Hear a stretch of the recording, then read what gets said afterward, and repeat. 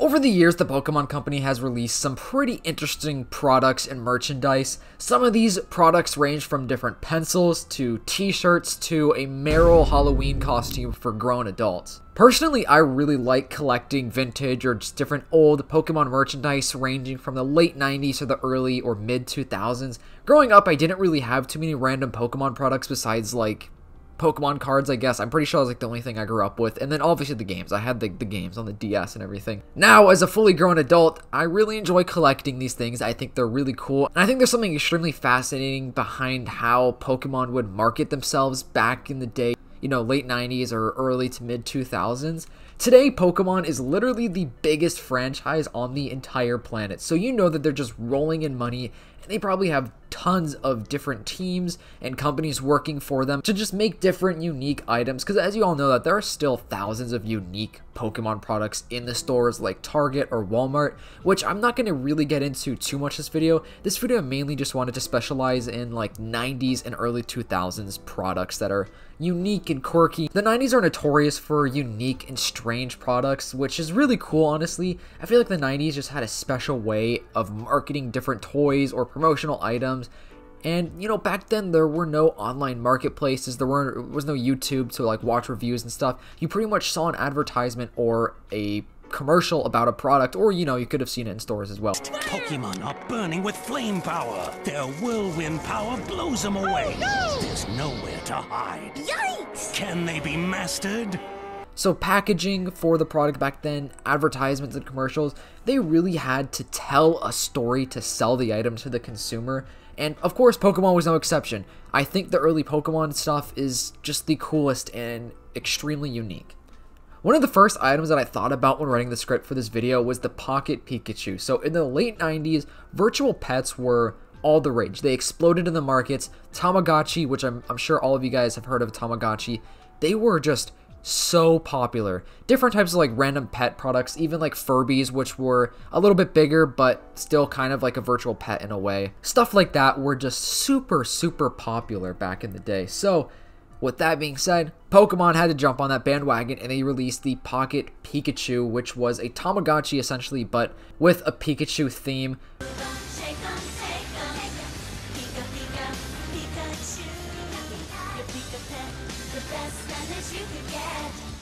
They released it in 1998 and it was available in Japan, North America, and Europe for roughly $20-ish, which, you know, kind of a steal. Well, $20 back in the 90s actually was kind of a lot of money, so maybe that was a little expensive. But anyways, it functioned pretty much just like a Tamagotchi, where you feed the Pikachu, you have to walk it, play with it, whatever. It could also be used as a pedometer, which if you don't know what that is, it basically is a thing that tracks your steps. And something I didn't actually know before writing the script for this video was that they released a second one that was called the Pocket Pikachu 2 with a silver casing or casting around it rather than the yellow one. And the second one actually interacted with Pokemon Gold, Silver, and Crystal. Trade lots and shake it up with friends. Pokemon Pikachu 2. Where you were able to trade points from the Pocket Pikachu that you earned by walking, you know, doing more steps and everything. You could trade those points in-game for items, which is kind of a crazy idea. And I feel like that may be where they got the idea for the Pokewalker that released alongside Heart Gold and Soul Silver in 2009. I play Pokemon Heart Gold version. I play Pokemon Soul Silver version. I collect Pokemon, trade them, and engage in heated battle. Mostly he loses. Like now. Or my brother. I use mine when I run to earn lots. I just took 5,000 steps. What about you? Hey, me too. Pokemon Heart Gold and Pokemon Soul Silver version games with the Pokewalker accessory only for Nintendo DS systems. Rated. Which functions similarly with like the walking aspect, except the Pokewalker didn't have like the digital screen for, you know, having like a digital pet, because virtual pets weren't really popular in the 2009. I mean, Nintendogs was huge, but other than Nintendogs, there were no really like other random virtual pet products out there. So the next item I think is extremely cool, and I want to buy some of these right now. These are Pokemon finger skateboards, basically like a tech deck. As you all know, tech decks have always been pretty popular. So tech decks, which were just like the coolest 2000s toy ever, and I've low-key been getting back into tech decks recently. They're made so much better than they used to be, it's insane. So if you ever had them as a kid and you want them again, go get some. They're like $3 at the store. Anyways, move on from tech decks. So basically, tech deck is a mini finger skateboard, which were popular in the 90s, and they, you know, still are popular today. But anyways, Pokemon, of course, taking advantage of this, they had the smartest teams back then to make a product about like anything you could ever think about. So back in the 90s, a brand called X Concepts and Pokemon made a set of 68 different mini finger skateboard with different Pokemon, and these pretty much acted exactly like a tech deck in the sense that you could remove like the wheels and the trucks and you could kind of customize it how you want. But I just think these are so cool, and the packaging is just so amazing in my opinion. I want some of these right now. Obviously, they're pretty expensive. Most vintage, you know, 90s, early 2000s Pokemon merchandise or products are pretty expensive because of how cool it is, and because, you know, Pokemon is huge. And the original stuff, people didn't really buy to collect necessarily. Like, people bought products just to use the product back in the day. So it's kind of cool to have a sealed vintage product in today's realm where everyone collects things today. Like, everyone buys things intentionally to keep it sealed and to collect, which I know some people did in the 90s for sure, but the odds of the average person doing that is extremely low. So that's why, like, these sealed products are so expensive. I would love to have a full set of these on the wall. I think that would look so awesome. Having these all just like lined up on your wall, like above your computer or something. If you ever had these as a kid, please leave a comment down below. I think this might be my favorite product of Pokemon. So the next item is something that I could see a lot of kids just loving when they got these. These are Pokemon sliders. So it's literally a little Pokemon figure, like I don't know if you know the Jax Pacifics brand, but they make little figures. These are basically just tiny little Pokemon figures, but at the bottom there is a little wheel attached to them that could roll around. I think these are really cool, and I think the function of it was to kind of have a battle, like where you get 2 or 3, or even have like a bunch of friends release them at the same time, and they run into each other, and whoever is like in the circle or standing wins the Pokemon battle, essentially.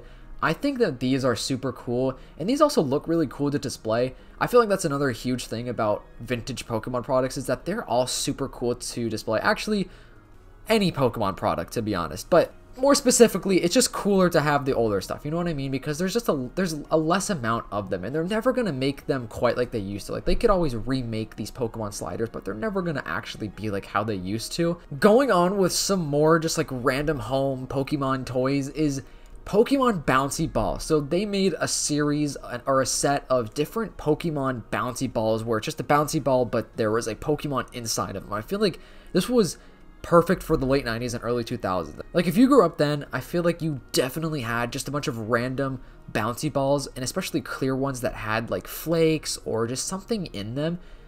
This is super unique. It's kind of like a Pokeball in a way where, you know, the Pokemon is in the ball. So I think that's pretty cool. A lot of people are like, well, why would you want this? Because they look like they're trapped, but it looks cool. I don't know. I would have loved this if I was a kid.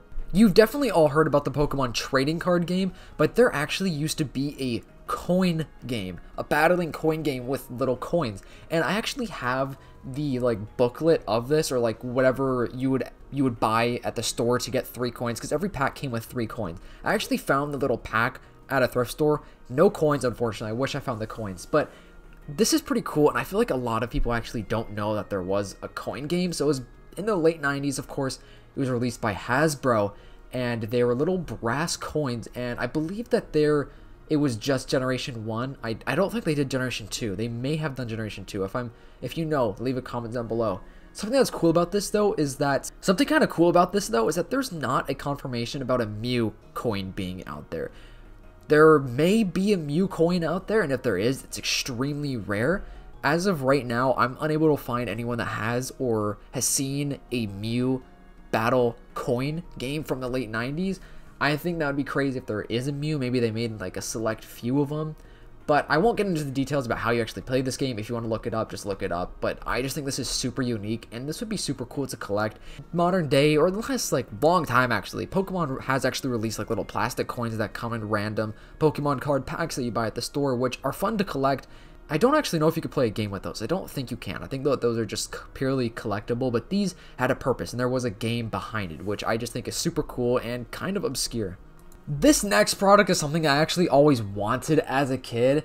They definitely had a different version though, because this one came out before I was born. I was born in the early 2000s, so this was released in the late 90s, but I'm pretty sure there was another one of these in the middle of the 2000s. But this is a Pokédex that is an interactive Pokédex, and once again, history is repeating itself. I'm editing this video right now, and this guy's freaking arm is jacked. How do you even get a muscle on this part of your arm? I don't think I've ever seen a muscle that has grown on another muscle on somebody's arm in this way. This is insane. Mew is not in this because apparently Mew actually wasn't revealed at the time this Pokédex was released to the public, which is kind of crazy. Like, Mew must have genuinely been such like a huge concept or idea or myth legend back in the day. Like, nowadays it's like we expect to get a mythical Pokemon. Like, if there's not one announced, we expect it. Like, and when it is revealed, it's not really a huge surprise. It's cool to see what the new mythicals are, but it's not really like a surprise because we know what's gonna happen. But back in the day, before Mew was even like announced, basically, like people even knew about Mew, it was crazy. Like, it was a legend. Like, people thought Mew was under like a truck or something in Generation 1. It was a whole thing, and I think it's just fascinating, and it's kind of cool how history has changed like that to where it's not so cool now to get a new mythical, but back in the day it was like, oh my gosh. So basically this Pokédex had like a little number pad and alphabetical keyboard, so that the user can input different words and numbers. It's pretty cool, and I think it actually speaks to you as well. Like, I think that there's a speaker on it. I may be wrong on that. That may be a different one I'm thinking about, but I'm pretty sure it talks to you.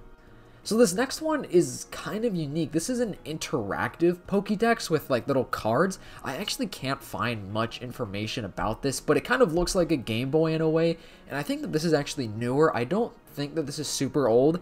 Like I said, I can't really find much information about this for some reason. But basically, it looks like you kind of like you put in a card into this little Pokédex looking thing, and it kind of just reveals to you what the Pokemon is and gives you the stats and everything behind the Pokemon. Back in the 90s, Pikachu looked completely different. That's where the nickname Chunkachu comes from. If you've never heard the word Chunkachu, it's basically referring to how Pikachu used to look chunky back in the day. Pikachu was pretty thick.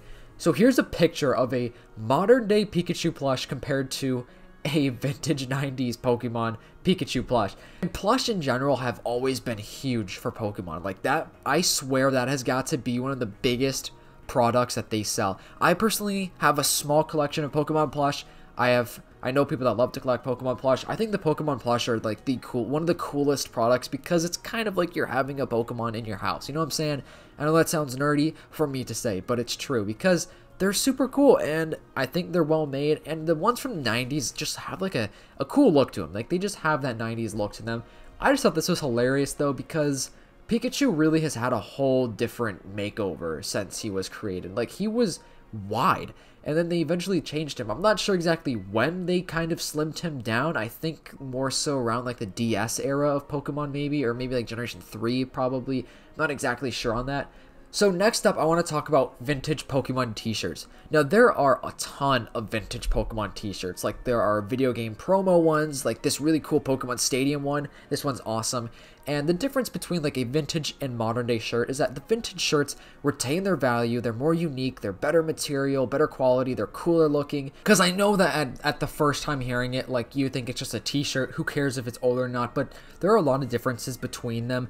And like I said, there are just tons of vintage Pokemon t-shirts from the 90s, early 2000s, and they are pretty expensive for some of them. Like, some of them can go for hundreds of dollars, some of them can go for like 20, 30. But the thing is, most of them are youth sizes, obviously, because many adults back in the day weren't wearing Pokemon t-shirts. So that's why adult size Pokemon t-shirts are worth a lot more than the youth size. I have one Pokemon t-shirt from 99, I think it's 1999, and it's a Pikachu one. It's super cool. But anyways, like, there are just so many unique ones. There are different promos, like there's a trading card game t-shirt. There are like different staff t-shirts, and I just think these are super cool. And there are some of them that are just so rare. The most rare ones I believe would be like the staff ones, or ones from like the Pokemon like 2000s like announcements and everything. Those are just super cool, and I really want a collection of vintage Pokemon t-shirts. You don't come across them often like in thrift stores or resale shops. There are obviously a lot online. There are a lot of anything online because anyone can sell there. So that's why online marketplaces are great. Like the Pokemon Center ones from the 2000s are probably the most valuable ones. They are just super cool. They have super cool graphics. They have the year on them, and they're just super unique, and they're extremely hard to come by. But there are a lot to learn about vintage t-shirts, and I really think that these vintage Pokemon shirts are something special, especially like the promo ones for the games or the trading card or the Pokemon Center ones specifically. Anyways, I hope you guys enjoyed this video. This is the first video I've ever made kind of like this. If you don't really know who I am, I basically make kind of like concept Pokemon videos or Pokemon news or leak rumor stuff, which I kind of want to start getting out of. I kind of want to grow my content to something more unique and better. So I kind of want to try to do more videos like this, and I may do 1 video a week, maybe 2 videos a week. I usually do about 2 to 3 a week in general, but I want to just put more effort into my videos. I want to make them more informational and just more exciting when people are watching them. And I want people to feel more excited when they see a new video from this channel. And if you guys want to see more content like this and you have any like suggestions, please leave a comment. I love to hear what you guys have to say, and I love interacting with you guys. And let me know if you made it to this far in the video. I really am just curious. I'm just testing stuff out, testing the waters with different type of videos that tell more of a story rather than just saying some rumors and leaks that I see online and stuff. I kind of just want to grow this channel and evolve it into something a little better in my opinion. But I hope you guys enjoyed, so please make sure to leave a like, and please feel free to make any suggestions in the comments of how I can like make this video better by like better edits, or what I should talk about, or how I should talk, this and that, you know what I mean? Just any feedback is much appreciated. Anyways, I'll see you guys in the next video, and make sure to leave a like and subscribe.